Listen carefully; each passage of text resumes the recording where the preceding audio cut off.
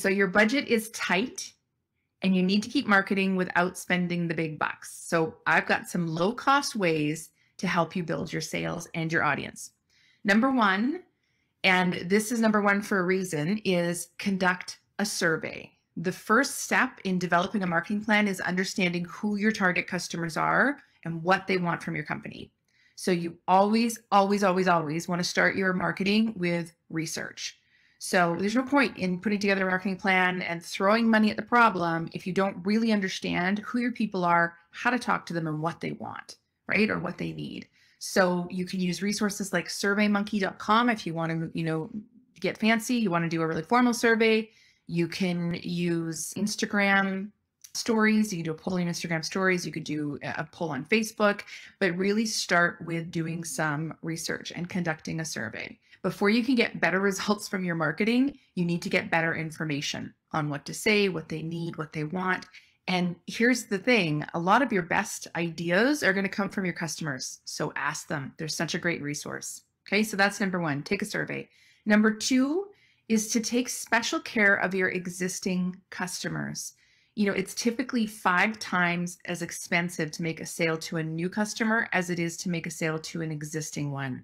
So a very quick way to grow your sales is to look at your existing customers and really take care of them. You want to wow them. You want them to become raving fans so that they're referring new customers to you, and you want them to keep buying from you, right? You want them to stick around. So things like small gifts, handwritten cards, follow-up calls, special invitations, sneak previews, those are all low-cost options that will make your existing customers raving fans and make them feel really special. Just think about how you can deliver the wow to them, Think about customer service moments that you've experienced and that wowed you. So things like unexpected free gifts in the box when you order something and the package comes. I love it when that happens. And it can be little free samples. It can be stickers sometimes. It's just something you didn't expect. It's kind of cool. You got it in the box when the box arrived. Things like employees remembering your names or your preferences for something. When you go check in at a hotel and they know what kind of pillows you like to have. There's some hotel chains that do that. So what are the ways in your business that you can wow your customers with little simple touches like that? So that's number 2. Number 3, maximize your online marketing. So you can build relationships with prospective customers by offering them high quality content on your site. Things like blogs, how-to articles, videos, newsletters. Creating content has dozens of benefits, not the least of which is positioning you as the expert, but it also optimizes your SEO. It creates trust. It creates value for your audience. And there's so many different kinds of content that you can choose from. So you can really choose what works for you and what you're comfortable with. But if you want to be a leader in your space, you need to provide valuable content. So look at what you can provide to your audience as far as content and use that. Use that to draw them in. Use that as a lead magnet to get their email addresses so that you can continue to market and sell to them and build that relationship with them. But really start thinking about what content you can create. Number 4, this is what a lot of people miss. Use all your real estate. So, and we could be talking about physical real estate. We could be talking about virtual real estate. So for signs, for marketing, if you've got a physical location, use your building, use surrounding land, vehicles, sidewalks, great places to put up signs and banners, right? You could put a sign on your car, or you could put a sign on the side of the building.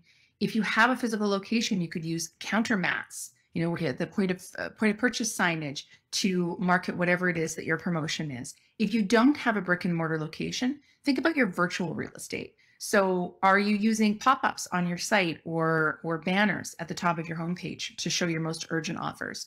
Are you linking your offers on each page in your bio or from your podcast to your website or vice versa? Make sure that you have all of those links working. And then if somebody is on one part of your real estate, that they're going to be led to the other part that you want to get them to, right? Think about your social media. Are your social media posts linking to your offers and to your site? You should have a call to action on every single social media post. And it's not always buy. It might not be buy. It might be go check out this blog, or here's this great resource, whatever it is. So make sure that all of that is leading to where you want them to go. Make sure that it's maximized. Number 5, I love this one, and we just did a podcast episode on this, is public relations. You want bang for your buck, or no bucks, actually, in most cases. This is a great one that is free or nearly free, and the impact that PR can have on your business is outstanding. It's free and it's extremely effective. PR means public relations, but basically it's unpaid exposure in the media. If you subscribe to One Step Empire podcast, you can subscribe wherever you get your podcasts, One Step Empire. And if you subscribe, then it'll ping you when the new episode comes out. But Gloria Chow is our PR expert on the show, and she explains PR this way on the podcast, and it really makes the power of PR so clear. Think of it this way, bear with me. If a man takes a woman out on a date, and while they're out, he tells her what a great guy he is, he has a great job, he has a great family, all of those things, that's marketing, right? He's saying the right things to the right people. But if after the date, she goes home and she's talking to her best friend and tells her about the date, and her friend's like, oh my gosh, I know that guy. He volunteers at the hospital. He's so funny. He's really kind. He's just an amazing human. That's PR. That's a trusted source vouching for you. That's the difference, right? So PR is incredibly powerful. Now, the thing is, it feels intimidating because it feels like you have to be a big shot to pitch to these magazines, but you don't. They don't care about you and all the things you've done before. What they care about is your perspective, and you can absolutely get featured, especially if you've got any kind of point of view, and we all have a point of view about your space, and you pitch it to them the right way. So make sure you watch that podcast or listen to that podcast, and it'll give you all the tips on how to write the pitch and how to find the people to pitch to. So get PR on your schedule and just make time to do it because it's so powerful. So that was number 5. Number 6 is collaboration. You can partner up with another business and help promote each other's services. So for example, if you're running a restaurant, you could offer local businesses in your area discount coupons or free items from the menu, right, in return for advertising space on their premises. Maybe they give out your flyers for your restaurant. Again, what you offer and what you get in return is going to vary depending on what your business is. But make sure that you're looking at businesses that your potential customers are going to frequent. Or if you're online, make sure you're sharing the same audience. So maybe partnering, maybe a makeup brand partnering with a fashion brand would make sense, right? You don't have competing merchandise or products, but you do share an audience. Okay. So that is number 6. Excuse me. Number 7 is to build a referral program. You know, the best forms of marketing are those that you can set up, you can turn on, and they'll just grow organically, automatically, without too much effort. A referral program doesn't work for every business, but it's worth a try if it's one that you think will work for yours, because it really is something that's just, you can almost set it and forget it and build your business. So look at a referral program, and that could be a program with partners referring their audience to you and maybe getting a commission. It can be a referral program internally with your own customers. If you have some great clients and you want them to refer more great clients to you, how do you reward them? How do you encourage that? So think about that. Number 8 is turning your employees into ambassadors. So your employees are part of the community. They have all sorts of contacts that you don't have that could help you. So how about inviting employees or their extended families to a fun event at your business, or engage them in a referral program, right? Anything, your employees have tentacles out into the community that you can take advantage of, that you can, use for your business. So turn them into ambassadors for your company. And number 9 is to run a contest. This is old as the hills, but it still works. Online, in-person contests are still a great way to get a low-cost marketing publicity. So you can give away, iPads, cash prizes, merchandise. It's a great way to get some, viral potential and improve your brand's image. You can also contribute to other raffles, things like door prizes, for example. If the audience for that particular raffle or contest matches your target market, then it's a great way to get in front of them for a very low cost. It could be merchandise you already have on hand or a service that you offer, and it gives you exposure to a whole new audience. So think about how you can use contests as well. Number 10, guest blog or social media takeovers. Again, this is sharing someone else's audience. So you want to do this with somebody who has the same target market you do, but again, non-competing services or products. And you can guest post on their blog. You can do a social media takeover. You could take over their social media for a day so you have access to their audience, and you could let them do the same with your audience. It's a great way to really quickly grow your audience, right? Get more people in less time. So you can create a killer article.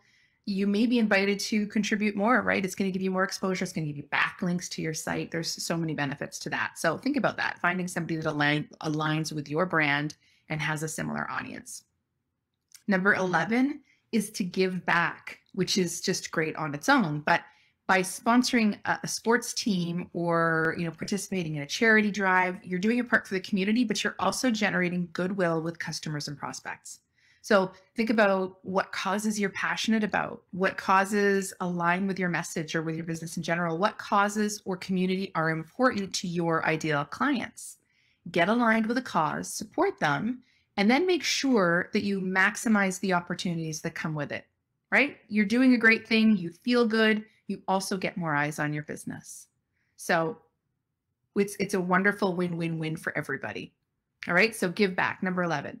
Number 12, apply for business awards. We don't do this enough. As women, we tend to shy away from asking for recognition, even when it's well-earned and possibly overdue. Many of us think that we don't need the validation, right? We don't do what we do for the accolades.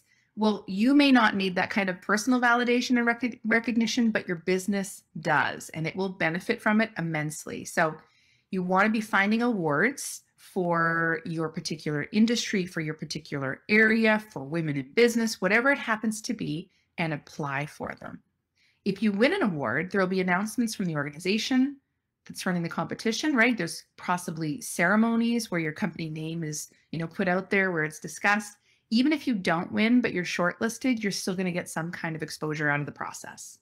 So there's actually a blog post on our site. If you go to shecorporated.com, there's a blog post there about winning awards and applying for awards. It's got more ideas on where you can go to apply for different awards, how to find that. If you go to shecorporated.com, you can click on that blog. All right, number 13, this is the last one we'll do today, is to join face-to-face networking groups. Networking is key. After all, it's the fastest, easiest, and most effective way to build a meaningful relationship to grow your business. And a strong network creates a constant flow of ideas, collaboration opportunities, and support. So if you haven't already, go to Chamber of Commerce in your area, right? Women in business organizations. Maybe there's industry events for your particular industry. Join those face-to-face networking groups. You can also use apps like Meetup to find upcoming networking events in your area. And you know what? If it doesn't exist, you can create it. If there's no group out there for your area or your expertise or whatever it happens to be and you want one, create it. You can do that now.